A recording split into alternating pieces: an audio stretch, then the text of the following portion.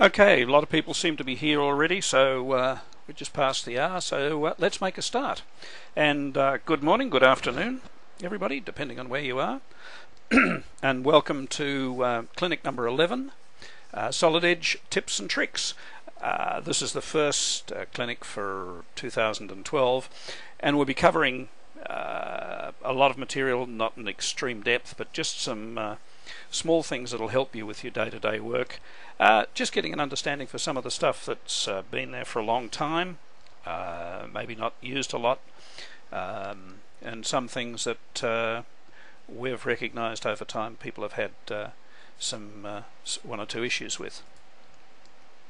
Okay, first on the list is you can bring in parts from outside, or you can actually bring them up from your own libraries that come up as construction geometry. You can usually tell that very quickly by the colour. It's that purpley colour that we see there, and there's also a checkbox next to the geometry. Now the question becomes, how do we deal with this geometry? Let's have a look in Solid Edge, because it's not a solid at this point. Traditionally we had some tools to make construction geometry a base feature. That's not present with synchronous. But if we select the feature here, right-click on it, we will see we've got, the right-click menu come up, and we've got the attach command. What that is attaching this construction geometry to another solid or itself. So we're just going to add this, and if I click on the add, we'll see it turns itself into a solid body. That's really all there is to it. It's quite straightforward. Many of you have been using Solid Edge for some time, have been aware that you can use the middle mouse button or the scroll wheel to zoom in and out, and that can be quite useful. And you can also use it for changing a dimension. With ST4 we made a change to the way that operates, in as much as you have to hold the cursor over the dimension value in the dimension edit box to affect the cursor change. Otherwise it'll zoom in and out. Let's take a look at Solid Edge to see what I'm talking about. So if I select this dimension, the dimension value comes up, and if I now point my cursor out onto the screen somewhere and roll the cursor, we'll see it zooms. Now I'm zooming away. Now if I go to the cursor, point to the dimension, we get the little dimension value glyph up. As I change that, as I roll the cursor, roll the middle mouse button, you'll see the value change. Now if we want to change that behavior so that the value is edited regardless of where my cursor is pointing, and that's useful if you've got a 3D controller like I have, a 3D connection or an asteroid, then it's very simple. It's just a matter of going to Solid Edge Options, and in the General tab, coming down here, you'll see Enable Value Changes using the mouse wheel. So if I click on that and apply it, say OK, now I click the dimension value and I can place my cursor elsewhere on the screen and change that value, and you'll see it change. So that reverts, if you like, to the behavior before ST4, which some people may prefer. So there we go, Solid Edge Options, enable value changes using the mouse wheel, uncheck it for the ST4 behavior. Okay.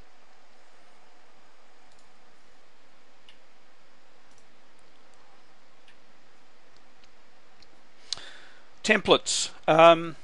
We get this asked quite often. When you see the opening screen here, how do I change which templates I have up here? And that's under the Edit Create options. So again, let's just take a quick look at that. I don't need to see that anymore. and I can minimize that one. And let's just wait till the screen catches up on the webinar here. It takes a few seconds. I'm going to click on this Edit Create Options, and I got a form up here that allows me to browse for templates. I'm going to go down to the Browse button. I'm going to go to the More, and we'll scroll down, get something that's unusual. Let's say the UNI weldment template. Say OK to that. What are we going to call it? And I'll call it UNI W-E-L-D, UNI weld. And I'll say OK to that. Sorry. Just get a little bit further, got a little bit ahead of myself there, sorry about that.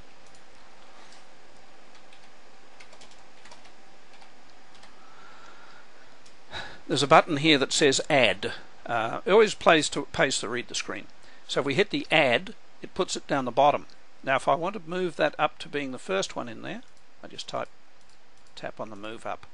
So it's gone, you see it moving up to the top. We say OK to that, and when we return to our startup screen, there it is. So if we want to change that, get rid of that, I can just highlight it and say Remove. Say OK to that, and everything's back to normal. The other way we can affect this is again using Solid Edge Options. I'm bringing up the options screen, and under Helpers we will see that Edit Create Options again. Edit Create Options again. Same dialog, so I won't go through that again. But there's one underneath that that says Set Default Templates. Now these are the templates that are used when you're translating parts on input. You must have these templates, and the default settings are usually fine. If we look here at the default settings, we can see the part template is C program files, Solid Edge SD4 template, ISO part. You may have some templates on a server that you want to use. You can change those here or browse for the ones that you want. So just be aware that you can they're independent of each other. These are the templates that are specified to be used automatically. So just be aware of that.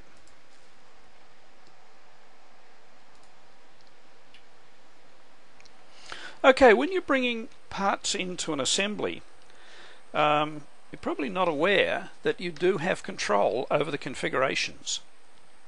What does this mean? Let's have a look. So if I just open up a new assembly,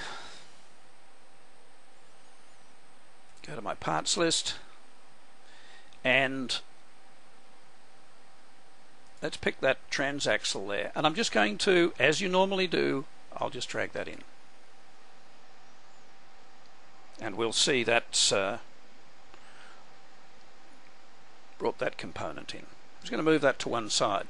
So what we've got there, if we look in the assembly, we've got all the parts turned on. Okay, let's go back to the parts library, and if I right click in the white area of the parts library, we get this menu up. I'll just wait for that to come up, and you can see what you want to be dealing with here is Use Configurations. If we check that, now I drag this transaxle in again, I'll get a configuration dialog come up saying Use Configuration. Which configuration do I want to use? I've got one in there called No Wheel. I can also adjust the activation override by activating all the parts or inactivating all the parts when it comes in. In this case, I'll leave it as activated and say OK. And what we see there is the same transaxle brought in, but this time with some components turned off. Depend on the configuration I had. We'll see that those components are still there, but they're just simply hidden or turned off in that configuration. And we can turn them back on, of course, from here if we want to, or affect the configurations. That one can be quite useful. Probably not aware of this, it's only a little thing, but if we return to our interface here, if I just put my cursor up on the top of the screen, just somewhere on the ribbon bar, and use the center mouse button to scroll, it will scroll across the tabs. You can see those updating as I scroll across. Something, my recording software is playing up with me. This brings up another point. What we might want to do is, I'm just going to click on the Customize button here on my quick links. You see if you're updating here, we've got a slight pause in the update. If I click on the Customize button, on the little pull down next on my top line here, what I want to do here is minimize the ribbon, because we don't really need to see the ribbon up there all the time. We'll work with that way. Let's go back to our slides.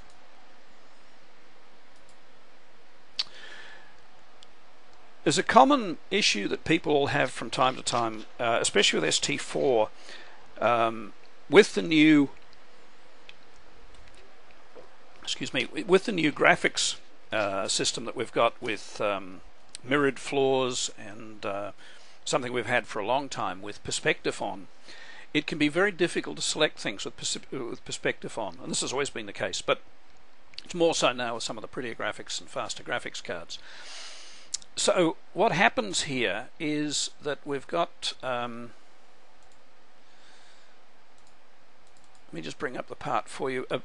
An issue with the way things want to select. So just as I open this part file, we'll see we've got mirrored floor on, and that's fine, and we've got quite a bit of perspective shown in this example. It's going to activate a couple of things. Turn my ribbon bar back on because my system slowed down a bit.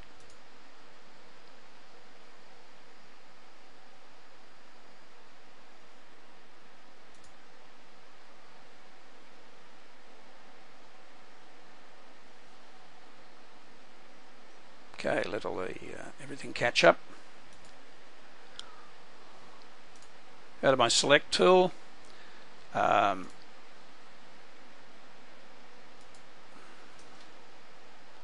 And if I try to let's just position my steering wheel on that hole, and then I want to use the button here, and if you notice, I'll just move off a little bit so you can see it. You notice how the golden button is displaced from the real steering wheel. It'll take a second or two to update. It seems to be fairly slow updating at the moment. Now I click on that and I try and move this over to the hole, and I just cannot find that hole, because with perspective on, what you see on the screen and what the graphics are actually pointing to are dislocated from each other. So I'll go up to the tools, the view menu up the top, and there's a perspective icon there. I'll just turn that off. Just waiting for the screen to update there for you so I can see where I am. I'm just going to turn off the perspective. Now perspective is off, and if I just hover over the hole there, you'll see the glyph come on with the indicator showing that I've found the center. And there it is. So it's just as simple as turning off perspective will cure that problem for you.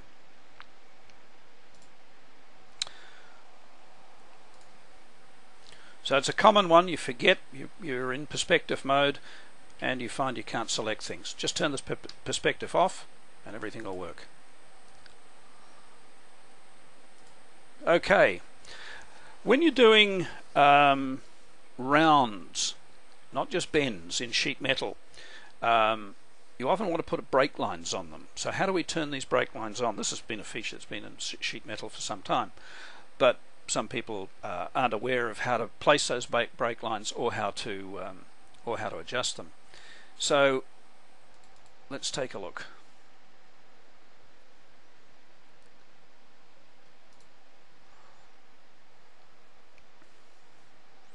Okay, I've got a sheet metal component here. Happens to be in ordered. If I go to the feature, right click on the feature and use the edit definition, just wait till the graphics catch up there, click on edit definition and then go to the dialog box at the top of the screen, and I want to go to the flange options there. In the flange options you'll see there's a bending method, and I can turn that on. Use triangulation to develop each bend. The number of resultant bends, so how many bends do we want to do in that corner? Let's say 7, and they'll put index marks on those. I want them to be 30 millimeters long, so they're going to be etch lines. Say OK to that, finish, and you just rotate that round a little bit and you can see the lines on there. Let's see what happens with the flat pattern. So let's just update our flat pattern. That's normal. And I'm going to do a save as flat. And I've already saved that, but we'll overwrite it, say yes. And let's take a look at that.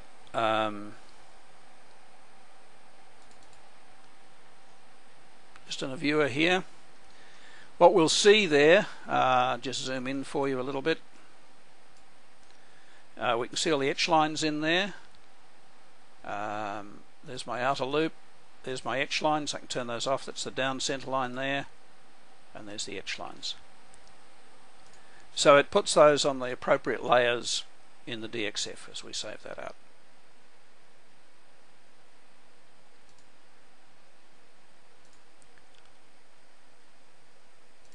Okay.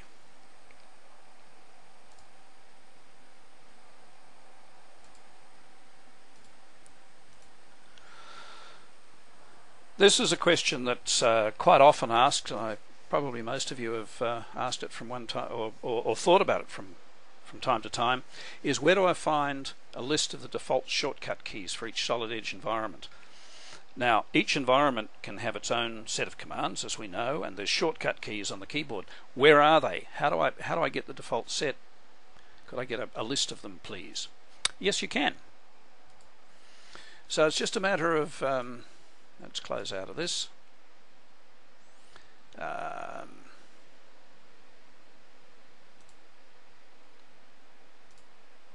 Just close one or two of these things. I'm just going to go to the part mode, just the synchronous part mode, and if I go up to my quick bar up the top here, click on the Customize menu, or the little pull down which is called Customize. I'm going to go to the Customize menu. I'm in the part synchronous mode, and what I want to look at here is the keyboard, of course. So the first tab is correct, and I want to look at all keyboard assignments. So it'll show me that a control and a K gives me a back view, a control and an X is a cut, and so on. So here's this list, and that's fine. So how do I deal with that? Well, I can use the print button down here to print that out. And notice there's a print button down in the bottom right. Quite useful.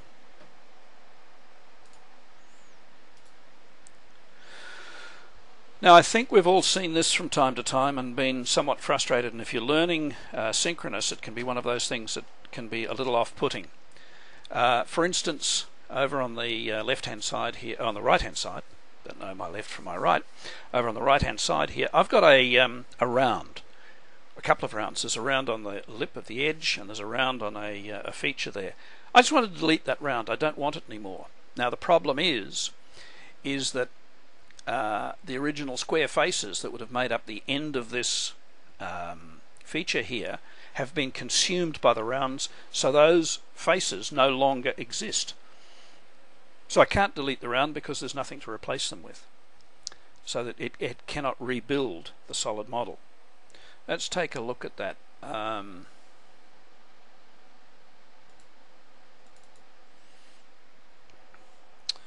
just roll that over so we can see that particular area. Zoom into it and just tilt it up a bit for you. Okay, the rounds in question are these two. So let's select one, right click, and try and select the delete. See what happens. We get an error message saying the selected items could not be deleted. And that's because if we try and delete that, that face will be consumed. So what I'm going to do is to draw on here and replace those rectangles. So let's just get aligned with the plane. F3 to lock on the plane, and I'm just simply going to come straight up there, across to that area there,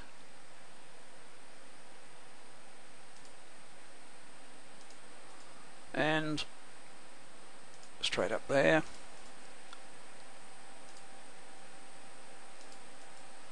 Okay, so what I've got is close to what I want. Just make the that one tangent to the top of there, so it's right on it.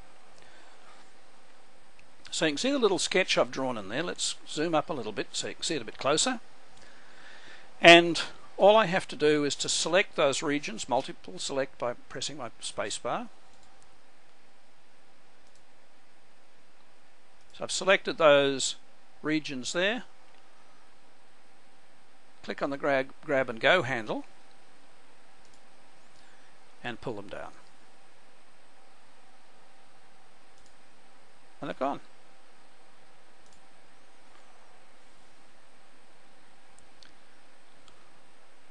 Let's just take a look at the outside one here,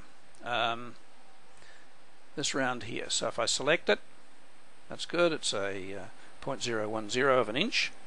I'm going to delete that. That deletes fine, not a problem. If I click on this round and try and delete that, well, it didn't go back to a square face, it's actually made some sort of bevel in there. I'm going to back off on that, and again I'm going to draw. So I bring up my drawing command,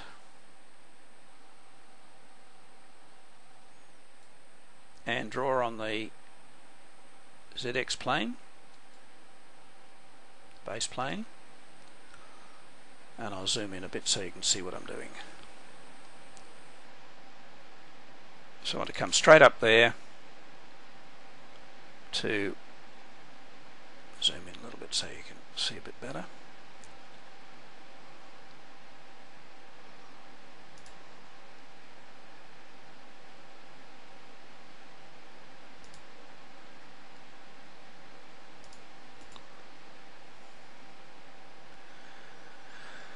So we want to attach those edges now.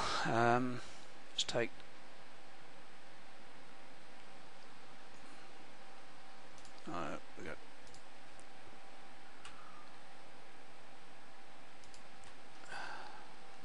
just go connect from the end of that onto that point there, and all I have to do is to fill that in. Oop. Draw another line from the end of there to the end of that one there, and select that region.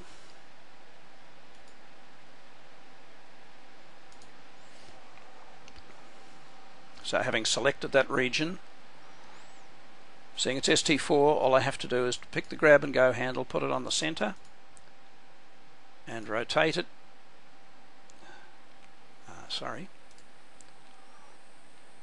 Pick the region,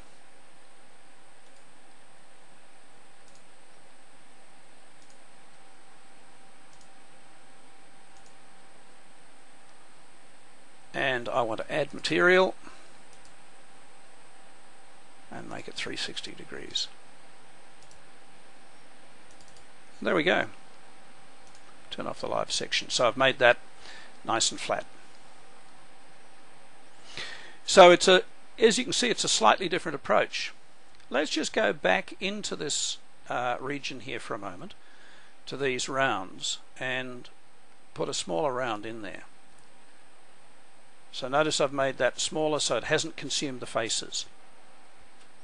So if I now select that round, either one of them will do, or both of them, and delete it,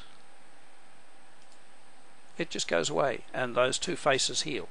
But if the round was so big that they merged into and consumed that face, then we couldn't delete them, as you can see.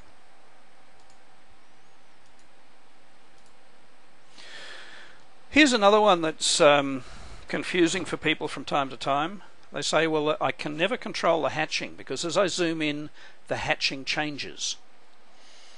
And that's true. So let's have a look at the, just as in a 2D here, and let's zoom in. Let's zoom in towards this corner. And you'll notice as I zoom in, the hatching, there's more hatching coming up all the time.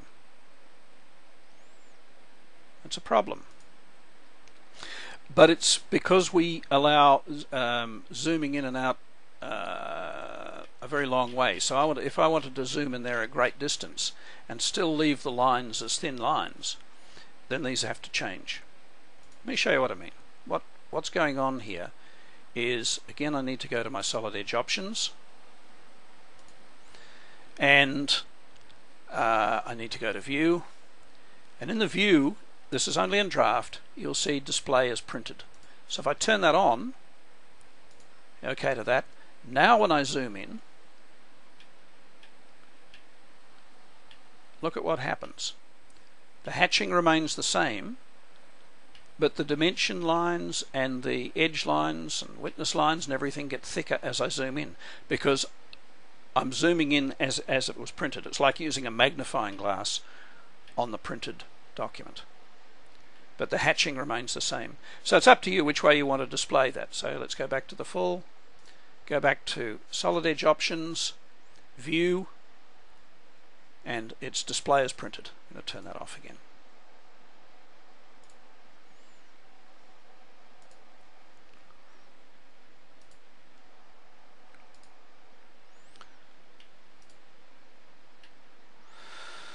Okay, getting close to the end now, but some little exciting stuff. If you want to create an adjustable part and have it in a subassembly and then make the whole thing adjustable at the top level of an assembly, how do we go about that? Well, let's have a look. The first thing that we want to do is I'm just going to bring up my rear shock assembly, and I don't have a spring, so I'm going to make a spring. So the first thing I'm going to do is new. It's an ISO part. And because I want to make a helix and make this helix adjustable on a few things, I'm going to go to an ordered part. He's going to make a helix. There's nothing clever about this at all, just in the front view.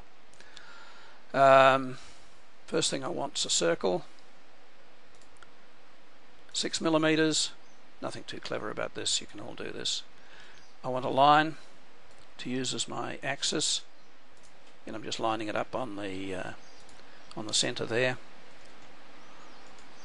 We'll put some dimensions on that.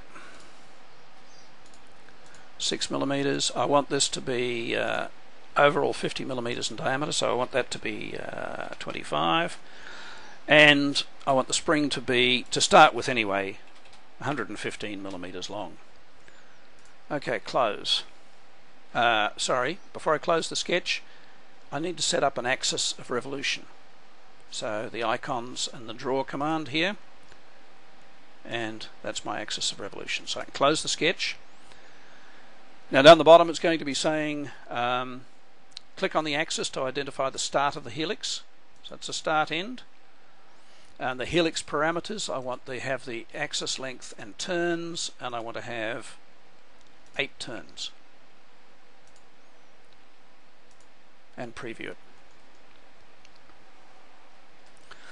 Okay, that's fine. What we want to do now is cut the ends so that the ends are cut off. So we just do a cut. Again, I'm going to draw on this plane. I'm going to draw a box just to use as a cut item, and then simply connect center of the end there onto that edge of the box, center of that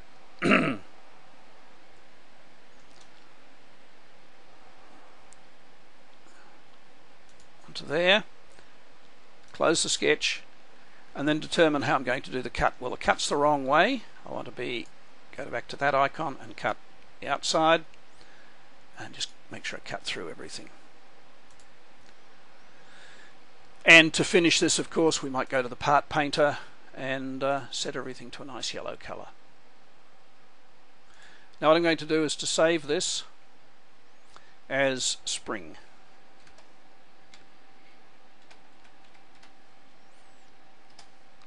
One more thing to do before we move out of this is Tools. Under the Tools menu we see Adjustable Part. Click on that icon and now it says what's the variable that we're going to use to control the length of that? Well, the variable here is going to be, scroll down the variable tables, it's going to be this dimension, which is the 115. So I pick that off, and in the notes I'll just put spring length. It's just a note, you don't have to put anything in there, but it's using this variable 422, which is the axis length, to drive the length of the spring. And how is it going to adjust? It's going to adjust like a spring, which is fairly obvious in this case. So we'll save that again. Okay, and I'm going to now just go to my Windows, and I want to go back to this rear shock. Okay, so we need to assemble this spring into this and make it an adjustable assembly. Okay, so going to my parts library, I have an option in here now of open documents. This is very useful. So it's stuff I'm working on. Here's my spring. So I want to bring our spring in. Now, because it's an adjustable part, the moment we bring it in, it's going to give us a dialog box saying, what do you want to do with this? How do you want to deal with this part? Excuse me for a second. That's better. The voice is getting a bit dry. How do you want to place it? I want to place it as adjustable. It gives me the option. I can place it rigid if I want to, but I'll place it as adjustable. So when it does that, it's actually going to bring up this dialog that says, okay, how are we going to drive this adjustable parameter? Well, I'm going to select measure minimum distance. A little box in here on the I could pick a variable off this subassembly, but I'm going to use this measure minimum distance. Okay, so where's the minimum distance? I need to use my activate command here. I want to activate that. I need to activate that. So I'm going to measure the minimum distance between the face on there, turn that round a little bit, and the face on the retainer up this end. I'll just wait till you update there. You see that face there. So I've got those two faces. So it's across there. It's going to be measured, and it says, okay, that distance in there is 117.3 millimeters. How do you want it to adjust? I want it to adjust like a spring. Say okay to that. If you're quick in watching it after it, as it updates now, you'll see the spring adjust in length very slightly. It's only a few millimeters, of course. Okay, so we're going to assemble this, and I'm going to pick the flat at this end to mate up to that flat, and then I'll use the construction display command to give me the axis, show reference axis. Turn on the reference axis and we'll see our reference axis come on here. I'm going to select that as one of my alignments, and I'll align that on the center of the shaft there. And that looks pretty good, but does it work? So if we go to our modify command, use our drag component. I'm not going to use any analysis or anything, don't need to. All I have to do is pick up that end there and push it in, and it will update. You'll see it push in, and then when I stop moving it, the spring updates. You notice it's much tighter or shorter. Now we can come in right tight there, so I'll come in up to there, probably about as far as I can go. I can put limits on this, of course, as we know with ST4. I'm just going to reset that to what it was. And we need to save this, because I'm going to use this in the next thing I'm going to do, because I'm going to put this now. We've got this adjustable assembly. I'm going to use this as a sub-assembly in a higher level assembly. So let's switch windows, and I've got a motorcycle in here. Let's wait till that comes up, and we've got this linked rear suspension. Now the this is all set up so that the rear wheel's free to move up and down, and these links will articulate, and the distance between the pivot point here and this link actuator will change. So again, parts library, what's open? It's this rear shock. That's my whole rear shock. That looks about right. I'm going to drag that in. Now I don't want to use a configuration here, so we can say whatever the default is. I left that on from last time. And I've also left an option on to say when I place it as adjustable. If I get time, I'll go back and show you that. So I want to pick up the cylinder in there. That's highlighted in green. We need to activate one of the parts on here. I'll activate that bracket. And I'm just going to pick the cylinder in the bracket. And it'll move the shock absorber and spring unit down onto there. One more thing. I'll just pick up the plane and match it up to that face there. So we've got the left hand end of the shock absorber placed. I'm now going to pick up the cylinder of the hole there and just match it to that cylinder. And what we'll see is, because the part's adjustable, it'll adjust itself automatically to fit the assembly. And that's happened. And so there it is in place. Yep, that's all well and good, but does it work? So let's drag a component using the modify. Now pick that back wheel and just move it up a little bit. And you should see that update, the spring shorten, and it updates, and I'll do that again. Spring shorten again, whole shock absorber unit shorten again, and one more time. Now we're closing it up a bit. I'll do it one more time.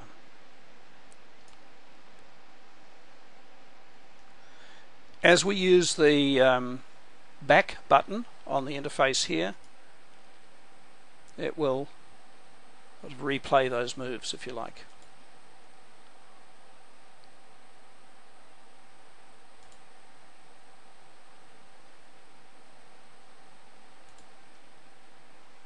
So that all works as expected. Just one thing to keep in mind in your assembly options. So under Solid Edge Options, if we go to the Assembly tab or set, you'll notice there's one up here saying Place as Adjustable when this assembly is placed into another assembly. I had that turned on for the sub-assembly so that it automatically did that. So it will change shape to suit the assembly I'm bringing it into. If we had that turned off, it would force the assembly I'm bringing it into, and in this case it's the link here, this link here, highlight it for you, to move to meet the sub-assembly that I'm bringing in. I could then right click on this sub-assembly, so if I select that sub-assembly,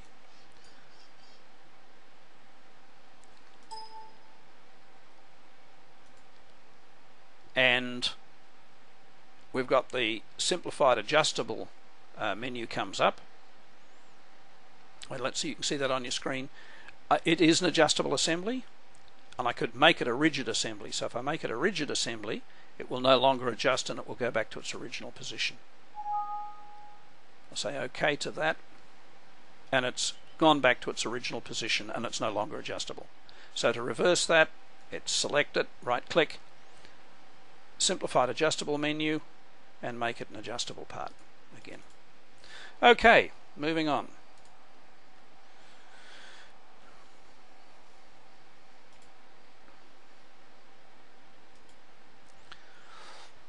This is one that's come up before. It in fact came up yesterday, I think. They've got a synchronous sheet metal part and they want to cut out some text on it. We can get to the text and we know how to use the right type of stencil font, but it doesn't seem to want to cut. What do we do? Okay, let's take a look. So we know where that is. We go to the sketching menu, and the sketching menu comes up. We go to the text profile, click on text profile. I've got the solid edge stencil font already set up. I've set the size to 30, so I'm going to call it Edge PLM, and we say OK, and I'm going to place it on that plane. It's highlighted there, so I place it on the plane. That's good. Now all I should have to do is to just say cut and select the sketch. It won't select, as you can see. So something is amiss. What? Okay, the reason is if we look here at this sketch, back to my select tool, you'll notice I've got relationship handles turned on, but there are no relationship handles in this sketch.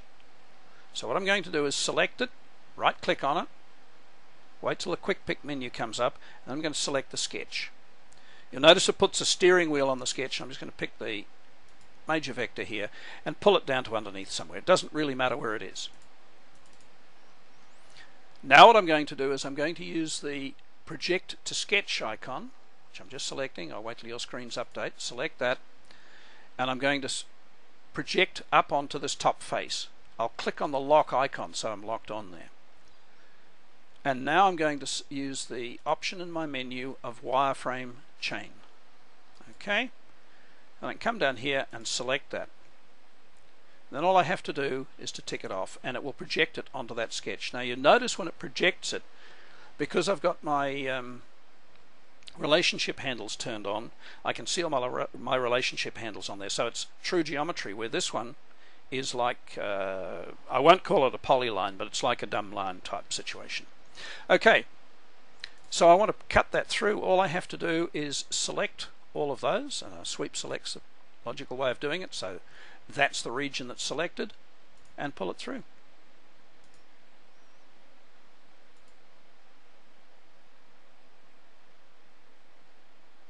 Done. So you can see, I'll just wait for your screen to update. It's cut out there. It's all done. It's what we wanted to see. I can hide that sketch. I don't need that anymore. Okay. I think I've probably bored you enough for today. Just, you know, some of the things we've been covering today, and as I said before, these sessions are recorded and be available from our website, so you can review those at your leisure, or review them at your leisure. There's a lot of things that can frustrate us in our day-to-day work, and hopefully this has helped a little bit, and we can probably say that Malcolm Fraser was in fact wrong. Life is meant to be easy. So the bottom line is, for all of us, Solid Edge is really good at designing and editing parts in a fast and easy manner, and it really is pretty simple to use. You just need to step back occasionally and have a look at some of the options that are available to you. And if you need more information, as I said, on our website, and remember, we run a range of courses that will make you more productive. We can do bespoke courses for whatever you need to have. Okay, I see some questions already up on the menu, on the bar here. Let me just get my Q&A. Already got some questions here. There's a question from Wayne here. There is no there's no interactive voice on this one. It's just there's too many people, and it's a little bit hard for me to manage by myself. So it'll be a cacophony. I like the sound of my own voice too. So yeah, just type your questions in if you've got any, Wayne. And I see from Imad there's a question on assembly, but I'm not sure what the question is there. So if anybody's got any questions, now's the time to type them in.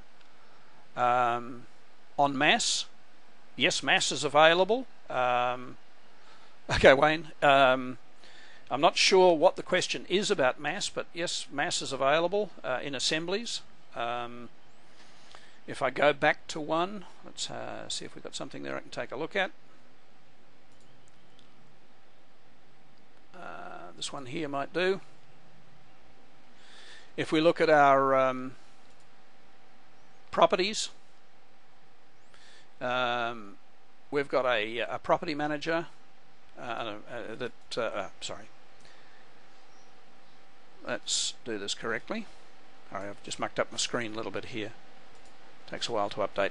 Okay, sorry, I need to be in inspect, and I've got a physical properties here, and a properties manager. Let's bring up the properties manager, and this is where you can manage everything. A lot of these things, so these parts have got materials on them, steel, density. I can update everything, so everything's up to date. It'll just go through and now update everything for me as I'm doing that, and then I can get my mass properties off on the other icon here when that's finished. So it's updating all the documents in there. There's about 100 parts in there that it's updating. I didn't actually need to do the update, it was up to date, so say OK to that. Then go to my mass properties and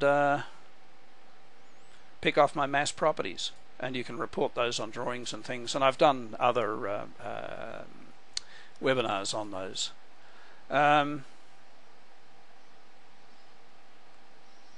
It'll be Dan, it's on our website, www.edgeplm.com.au, under the support section.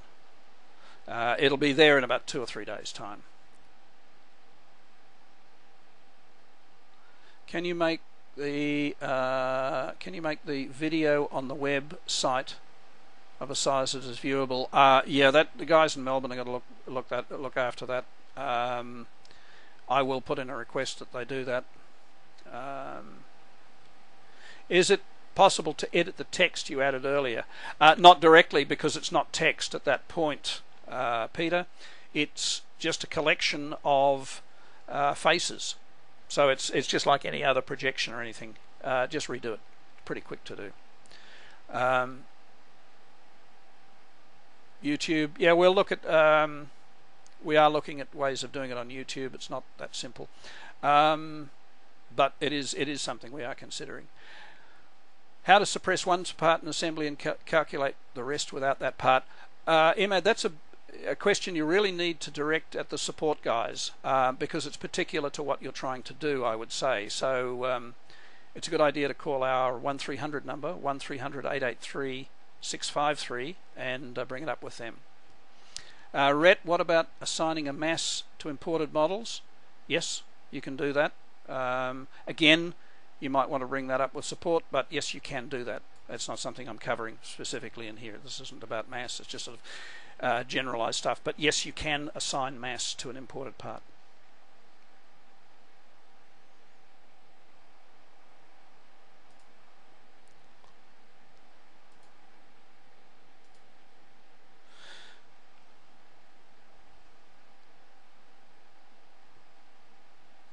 No, again, from David, if the text was done in ordered, it was done in ordered actually, would it then be possible to edit the text? No, the text, once it's cut out, it is just a feature in the text, in the part. It is no longer text. I don't know if I've still got that part up, but let's have a look. It might be.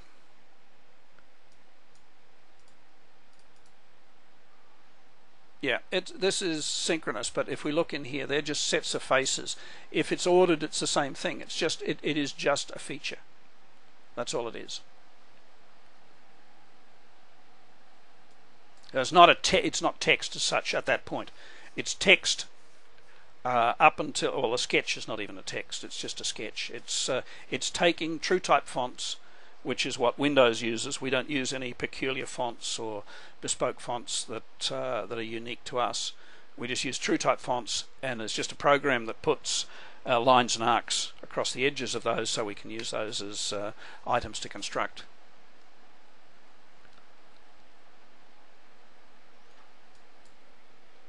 Okay, I think we're starting to run out of questions.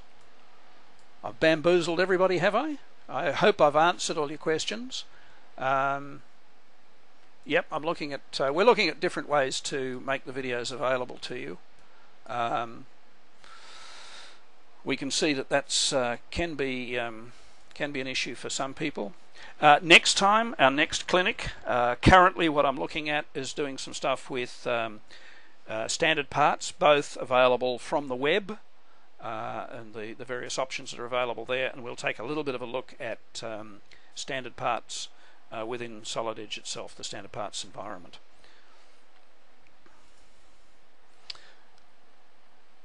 Okay, it just remains for me to thank you for your attention. It's been slightly longer than I intended. We're up to nearly 50 minutes now. So I will say thank you, and I will see you next time. Bye for now.